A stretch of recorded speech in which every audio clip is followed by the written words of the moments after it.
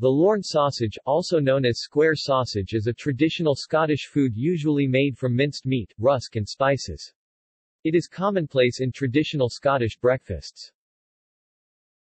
History.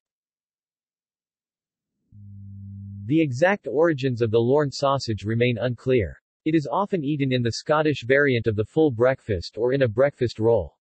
The sausage is also an appropriate size to make a sandwich using 1 or 2 slices from a plain loaf of bread. Preparation.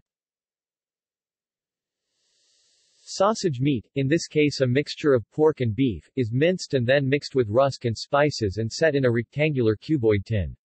Once set, it is sliced into pieces generally about 10 cm square by about 1 cm thick.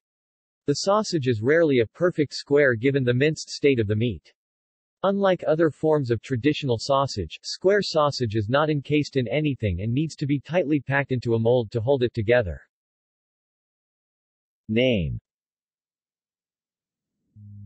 There are 2 main theories as to where the name of the sausage originates. Named after Tommy Lorne, a Scottish music hall comedian of the 1920s.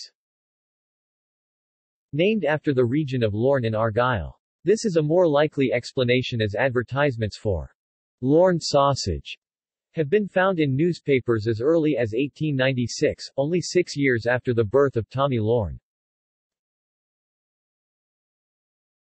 See also: List of sausages, breakfast sausage, scrapple, Geta. References.